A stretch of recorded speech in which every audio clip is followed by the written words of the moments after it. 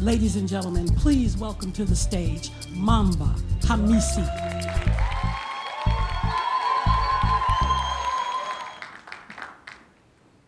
My name is Hamissi Mamba. I was born and raised in Africa, a small country called Burundi. Burundi is a small country near Congo, Tanzania. I had a good education if you compare to other people in Burundi. I've been to school. I had my business and administration degree.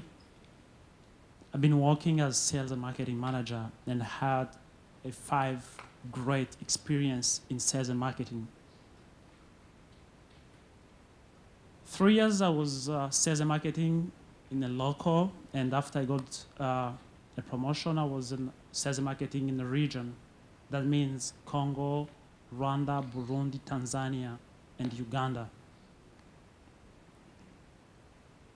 In 2010, I met Nadia Nijimbere, and we got married in 2012. At that time, she was a human rights activist in Burundi. Both together, we came in a minority, into a Tutsi, and which was not easy for us, and especially for her, because being human rights activist and Tutsi, it's like a sin. She was persecuted, and we decided that she had to flee the country. And she came to the United States. At that time, my sister, she was living here in Michigan, in Grand Rapids, but she used to live in Freedom. Is anyone know Freedom House, Detroit here? Yeah. So at that time, when she came here, my wife, my sister, she was about to leave Michigan and go to live in Texas, because someone like me from Africa living in Michigan is not easy.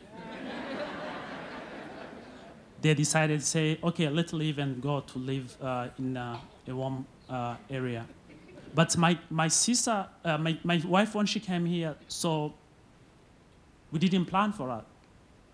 And they say, okay, you can't move because you don't know how it's gonna be. Let's send you to Freedom House. And she ended up in Freedom House. And my sister, of course, they left, and they are living now in Texas, Dallas. After a couple days, she found out she was pregnant. And she was pregnant with twins. I was in Burundi, so we'll communicate like once in 2 weeks. And nobody knew where she was because I was in a business. I didn't have that much problem as she had. I can say she created me the problem because before that I was fine. So after finding out that she was pregnant, I tried to apply on a visa so I can join them. So my dream was to welcome my 2 girls in the world. But unfortunately, I couldn't. I got denied a visa. It was not easy being, for the first time, a dad, far away. And I said, okay, no problem. So I can try when they will be 1 year old. I tried again. Got denied. Okay. I said, okay, let's leave. So let's hope. But at the time, the only way I could join my family is the United States has to grant her asylum, so then I can come to the United States. That took long. In 2015, I decided, say, let me try again. I tried again. I got a visa.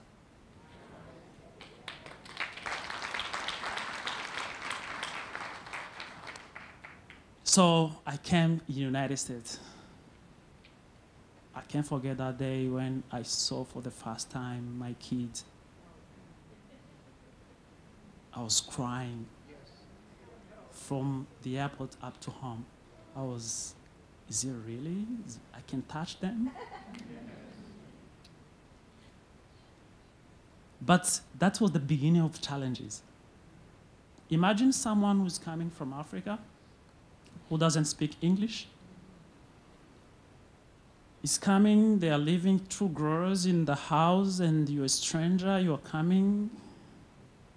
So who you are, first of all. And being a dad for the first time with the twins, that was a critical moment.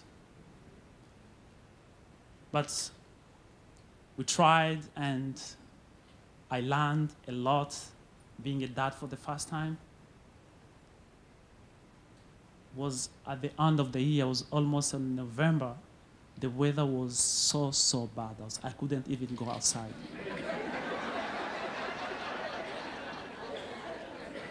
So staying home alone and waiting for the girls from job and the others from school, and start talking and asking me something in English, and asking, I couldn't, they are 3 years old.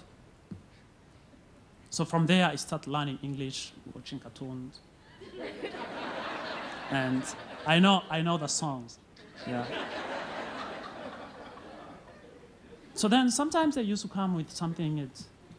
One day they came and they asked me, you know what is this?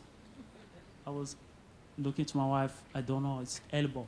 I said, oh, okay. So I can't forget that. That's my first word, And the cheek.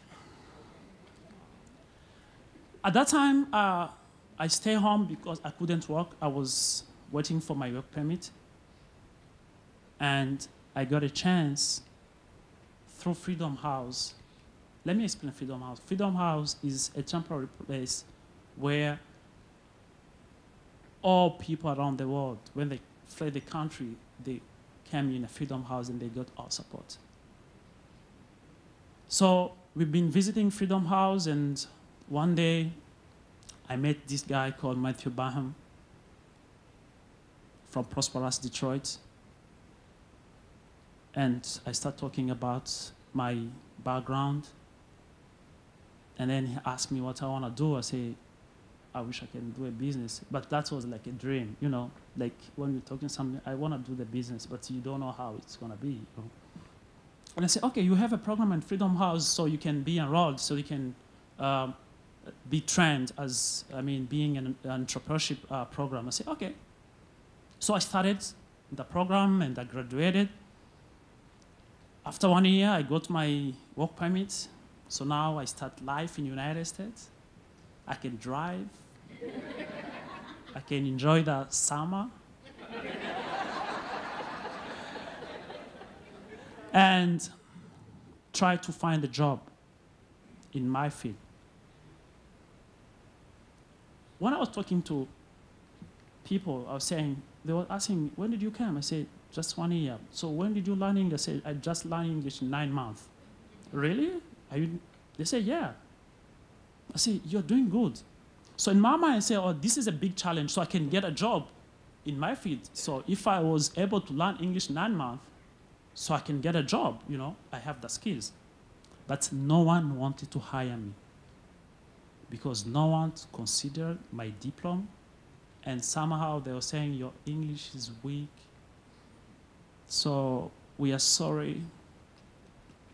So that was tough for me and my wife.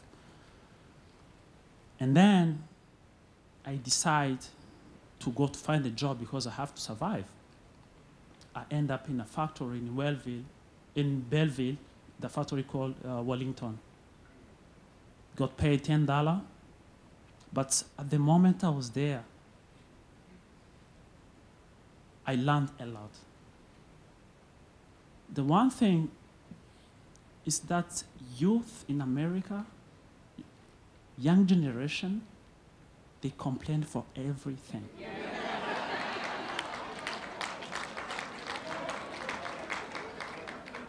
So I was so sad. I was asking, why are you complaining? The bus come to in front of your home and you just go in the bus and they drop you at school, you eat at school, you go home and you open your tap, you drink water. You do have everything. So why are you complaining? You have a job from your age. So I didn't understand that. And at that time we're trying to save some money. So the idea was coming and say, okay, so we can't find a job. We can't go to school because we don't have asylum. We can't afford the money to pay money for school. So the only way to get out of this situation is to create a business. That's the only way. Okay, say, okay, let's work hard, 12 hours a day, 7 days. We're gonna save some money, and then one day we're gonna come with the idea. We don't have asylum.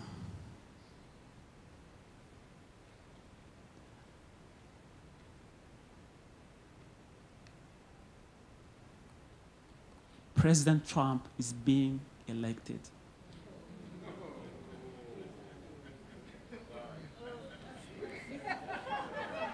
My wife, she's been waiting for 4 years just to get an interview. That we say, okay, so we want to stay in Detroit. People are amazing, but we're going to be deported. So we have to find a way. The only solution we have to cross a border and to go to Canada.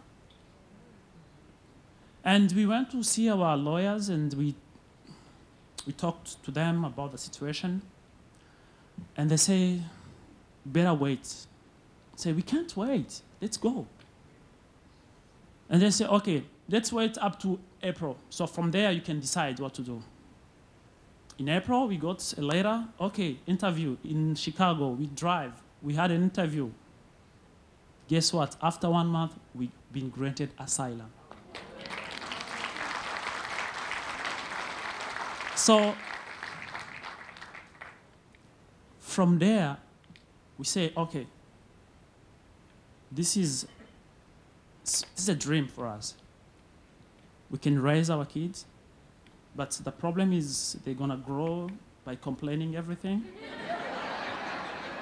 So we have to sort out this problem first. So sorting out this problem is to be close to Freedom House.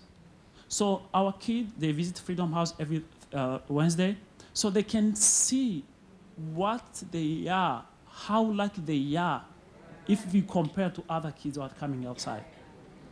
And then that was the decision to say, okay, we have to stay. And we stayed. Another thing was to being grateful for this community.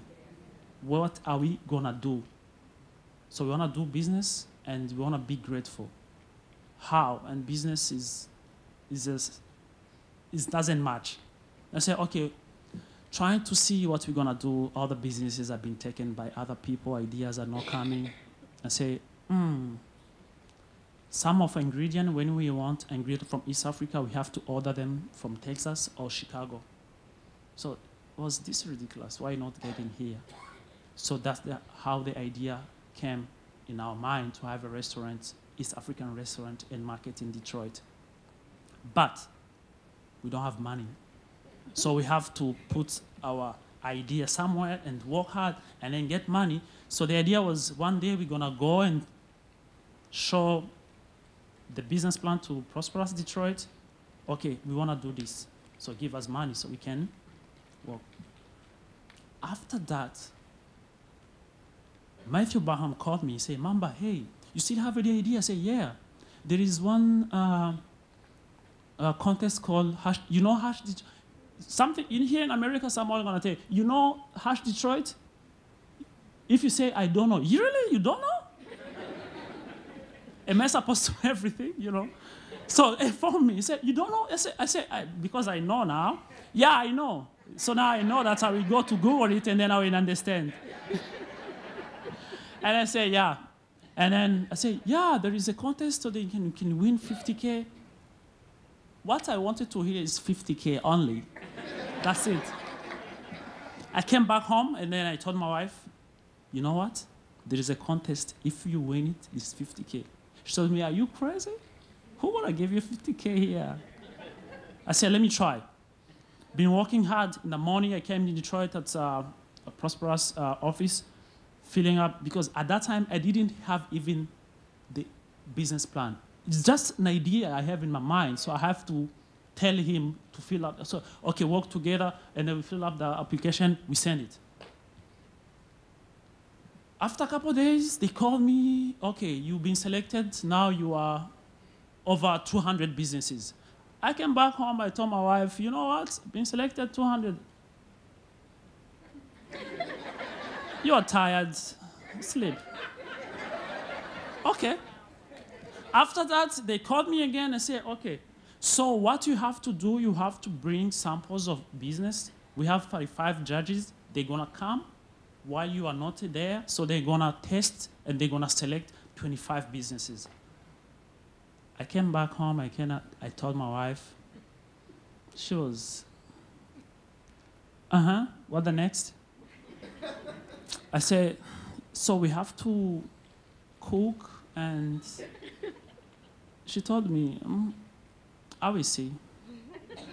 Okay, the day she was like, okay, let me try to cook for you, so then don't say that you didn't win because I didn't cook for you. Okay. She made a food, and I took the food up to Detroit, and I left. She didn't even ask me how was it. No. And after a couple of days, they called me, hey, you know what? You've been selected in the semifinal, you are in 10.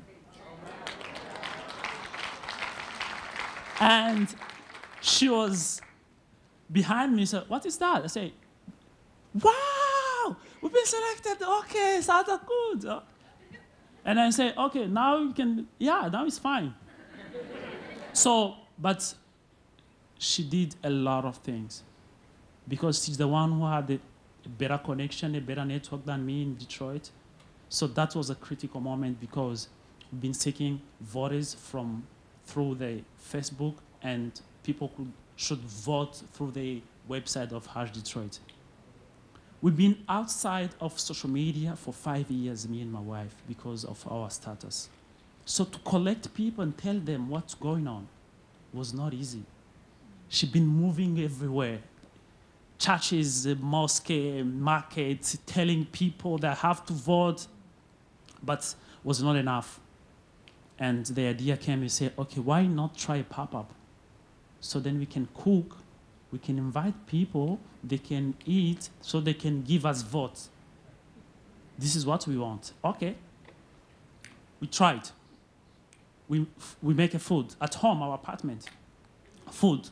And then we went down, we want to see Brooklyn Street logo. We told to Devery, hey, we want to use your space.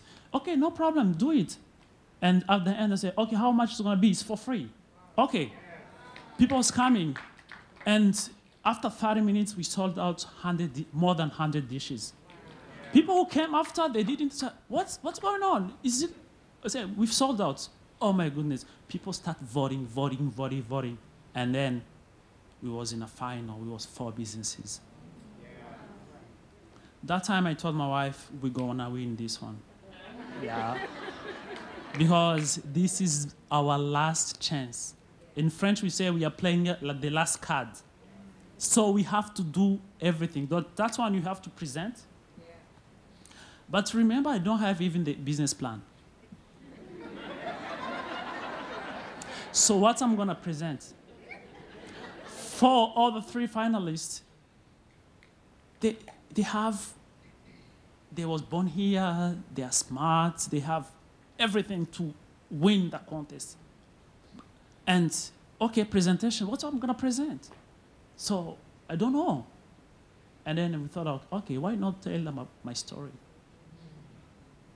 So, others were showing the figures, numbers, projection, and I showed my twins pictures, and and my wedding pictures and how I came, what is Burundi, how I get here. And then when I was asking a question, I was like, okay, yeah, I was explaining.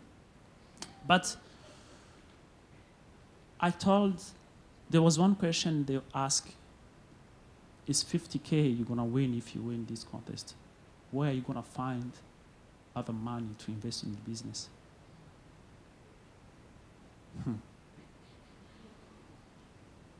They know that I've been working in a factory for 6 months. I have a family. I can't even lie. So I said, I believe in what I'm doing right now, because this is not only a business. This is about inspiring people. People in Freedom House, after getting the work permit, they get lost. They don't know even where to go, what to do. So I want to inspire them. I want to connect them. I want to show them that they can do that. It doesn't matter how long we've been living in the United States. No. Secondly, I want to share my culture. Sometimes people, when you say Africa, they say, you from Ghana or Nigeria? I'm from East Africa, you know? So we have to teach. You have to show people. Not only, sometimes people will say, oh, you come here just for opportunity. Yes. Yeah.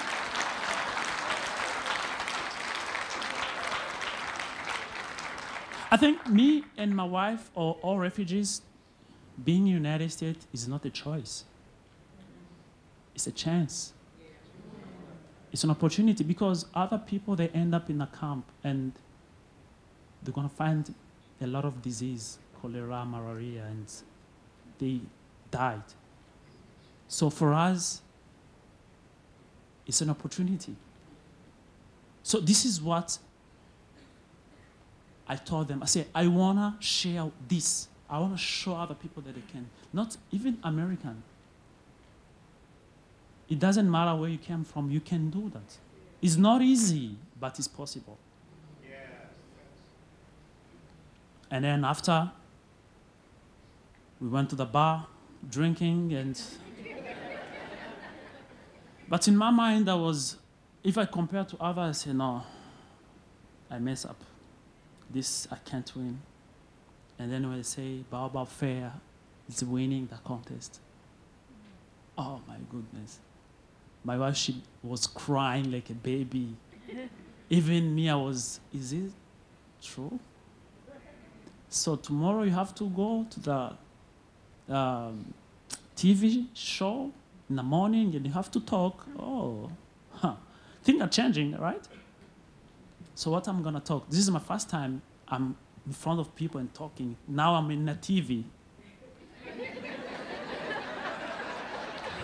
So I didn't sleep that night because I was thinking what I'm gonna say. But I learned a lot. The community in Detroit is amazing. You have to be there, everyone gonna be, oh, what you want me to? Sometimes I have another anecdote I have to tell you. When we was trying to have our second pop-up, Trinosov, Rebecca, I don't know if you know Trinosov. So they write us an email, say, hey guys, we have a big space so you can come over and then you can organize your events. Okay. I'll say, okay, we can do that. And then I went to see them. I said, okay, so how is it gonna be? I said, okay, when you want. I said, we want Sunday because my wife, she was working. I said, we want Sunday so then we can organize it. I said, no, Sunday is our busy day. We can't give you Sunday. In my mind was, it's our money, we're gonna pay you, so we have to negotiate, you know? And after they decided, say, okay, no problem, we're gonna give you Sunday. You're gonna make, so it's fine. And then I asked them that question, how much I will pay you? They say, no, it's fine, it's for free. I was really? I felt like I was ridiculous. So from there, my mind changed.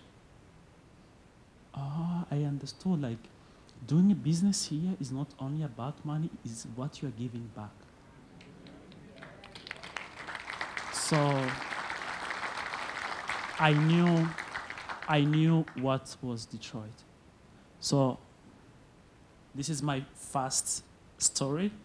So maybe in 2 years I will come back and tell you the second part of my story. Thank you so much.